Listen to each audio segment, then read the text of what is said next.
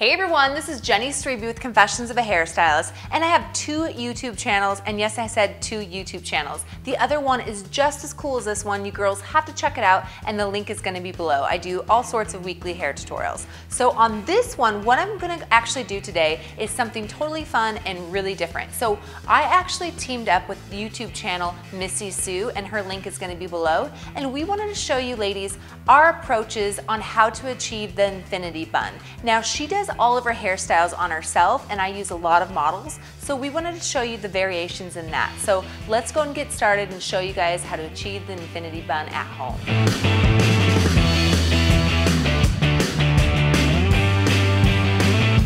Okay, so now I'm gonna go ahead and take my Sam Via brush, and I'm just gonna brush back her hair and create a pretty high ponytail. Then I'm gonna split it in half and then create a really nice infinity style. Now I'm just gonna secure a ponytail with an elastic.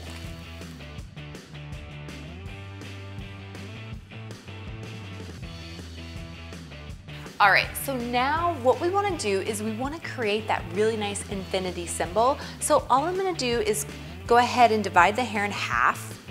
And now the right side of the hair, we're just gonna twist it a little bit and go up, creating a really nice loop almost. Then I'm just gonna go ahead and pin it with a bobby pin, and then I'm gonna do the same thing on the opposite side.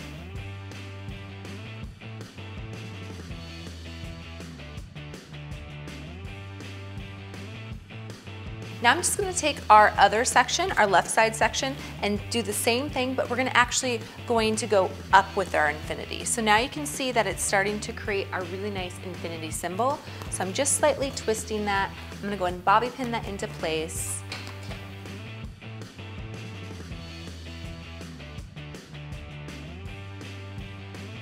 Now I'm gonna take the ends and just kind of drape them across and over.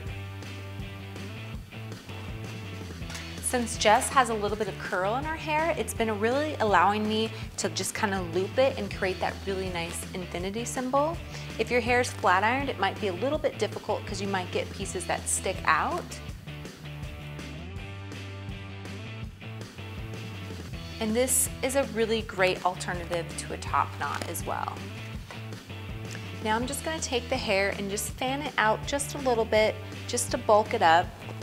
I'm gonna apply a little bit of dry shampoo. I use dry shampoos a lot when I wanna add a lot of texture and bulk to the hair. This particular one is by Label M.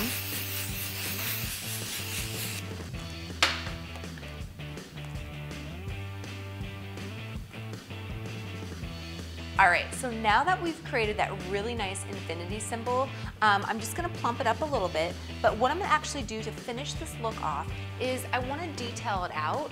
I wanna create kind of a whimsical, kind of messy feel. So all I'm gonna do is take the palms of my hands and just simply massage some of that hair out. That's gonna kind of give it that windblown kind of feel to it and a lot of texture. I feel like when you do this, it gives it a little bit of an edge and more of kind of a runway feel. So now I'm just gonna go ahead and finish this look off with a little bit of hairspray. This is by Label M. It has a really nice hold to it. Spray it all over, and that is about it. So I hope you girls enjoyed my variation of the infinity bun. Definitely check out Missy Sue's as well. Her link is gonna be below. And please check me out on Instagram at The Confessions of a Hairstylist, and subscribe to my channel. I'll see you ladies soon.